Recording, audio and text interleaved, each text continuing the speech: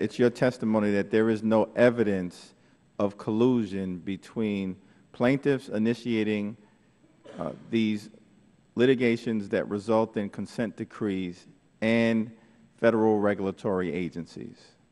We didn't even look for collusion. The first time that word was ever brought up was today.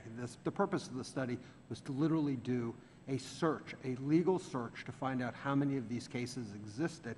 And that search got started by the very simple fact that at a prior hearing, one of the other side said, well, there are very few of these, or only a handful. And we asked the very simple question, how many? And then we started hearing from— Well, thank you. No, I asked the question simply because in public comments that have been made by members of this body, not necessarily present here today, in support of this legislation, the allegation has been made that the problem the legislation seeks to address relates to backroom deals or collusion or conspiracy that has taken place to undermine the capacity of American citizens or others to be involved in the rulemaking that takes place at these federal agencies. But I'm thankful that you're saying that that is not a position that you agree with. Now, would you take the position that under the Obama administration there has been an explosion of consent decrees, unlike in previous administrations? Well, look, consent decrees have been going on, these types of agreements, and we would argue that when the business community does it, it's just as, they shouldn't do it any more than the environmental community. We have a problem with the process because we think the transparency should be in the process. And during the Reagan administration, Attorney General Meese outlawed the process with a very strong memorandum, which has later been morphed into some filing, some administrative language in the CFR, but it really doesn't do anything. The old Meese one is gone.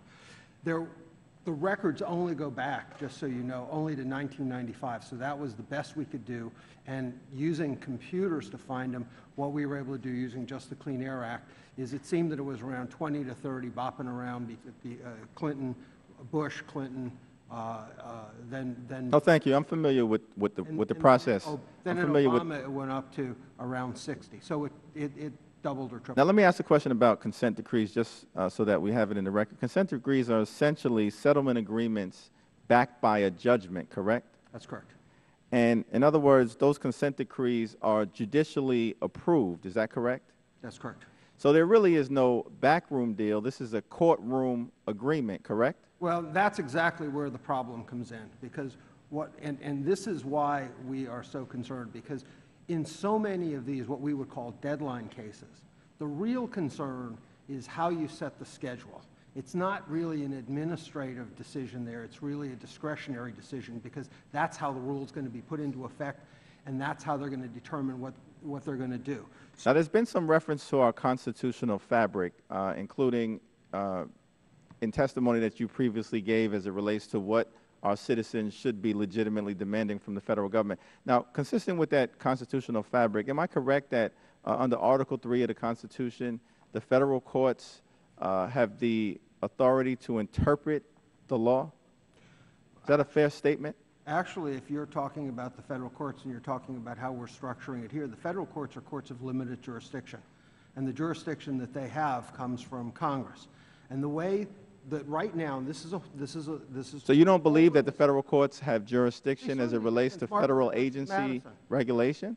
Pardon? You don't believe that federal courts have jurisdiction as it relates to how to interpret regulations that federal agencies have issued or should issue pursuant to congressional statute? When a case is before the federal court, they certainly have the constitutional authority to interpret the law and to interpret the regulations. The difficulty that you have with these consent decrees is the court's treating these the same as it would treat a private party. For example, if you and I had a contractual dispute and we came to a settlement agreement, we would just file that with the court, get a consent decree, and it would be enforceable by the both of us.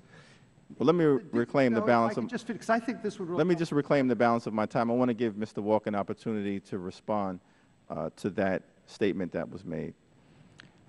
Sure. I direct your attention to page 17 of my written testimony, where the Chamber report resorted to some eyebrow-raising language for me, impugning the federal courts, accusing them of, quote, rubber stamping agreements between federal agencies and outside plaintiffs. And I just think it's unsubstantiated in the report, first of all, but it's kind of the same flavor that permeates their indictment of Congress for passing these laws that give citizens the right to hold government accountable and courts rubber stamping them.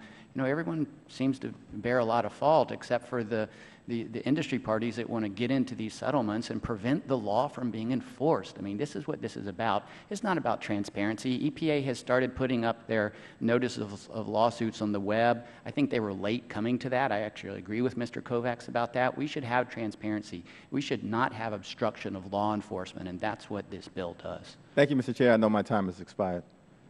Thank you. We appreciate